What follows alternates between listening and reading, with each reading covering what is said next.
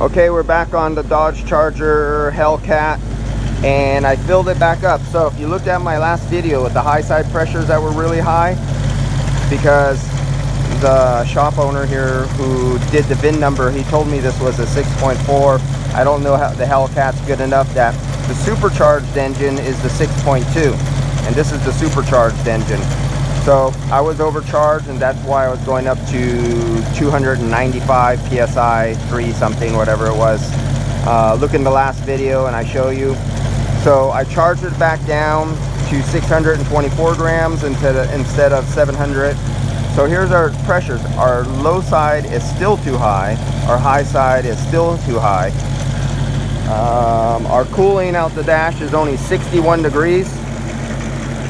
Kind of operating like as if it wasn't a variable displacement compressor, but I know they have that funky heat exchanger in there, and I even have it on max AC. I believe it, yeah, I have it on max AC. I'm trying to get it down cold. This one, I got it as cold as, what was it, 48 degrees. When I had it like 1800 RPMs, you can see the RPMs over there. It comes down. This car really doesn't like to idle and give you good AC at all. I mean, you've seen it was 60 degrees at idle. So in this circumstance, if I was retrofitting the system, how they did that modification with the plate heat exchanger and all that, I would do a lot of tests. I'd probably even put a liquid sight glass in the system before the expansion valve, so I can actually see the physical state of the sight glass.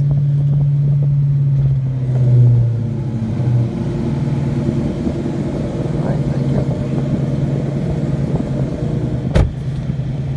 you. So that's where we're sitting. I know when I run it up here and I keep it here for a few minutes at idle, on this vehicle I should have a fan outside in front of the radiator, blowing fan over the condenser to get the proper temperatures. And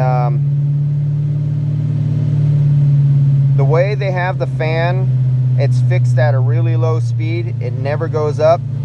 I believe because of these modifications, they have the ECU and everything overridden inside this vehicle, that the regular fan controls are not kicking in. And it almost seems like that's the air temperature outside because of the hot engine. It almost seems like the compressor is not adjusting. I gotta get down there and look at what compressor part number. When I looked up the Hellcat under the air conditioning specifications, they have a big article written up on how to evacuate and how to perform procedures and stuff. It's a lengthy article, and it's actually good that they have this. Oh, that was available in, let's go over here. Getting back into, go back. This is in procedures, air conditioning, control valve, heater core, blower motor. Which one was I looking at? Pressure sensor. Damn, they got a lot of information in here. I might have to do just a video on this Hellcat. I think that's what I'm gonna be doing. This Hellcat deserves its own video. So I'm gonna snapshot this for the customer, because unless he wants me to do, I don't know, $500, $1,000 in work on this vehicle to get it operating correctly. There we go, we're down to 45.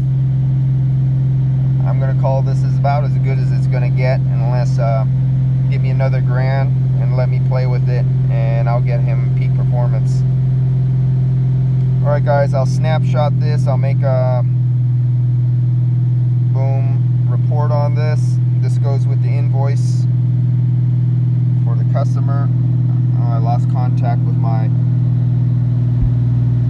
manifold outside.